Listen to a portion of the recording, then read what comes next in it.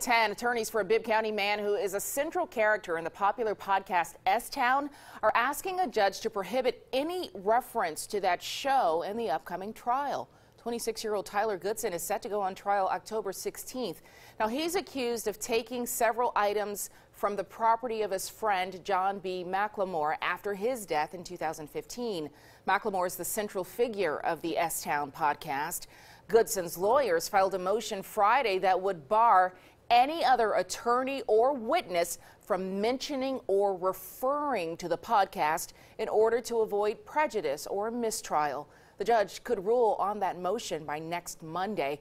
Goodson's attorneys have already asked for a change of venue.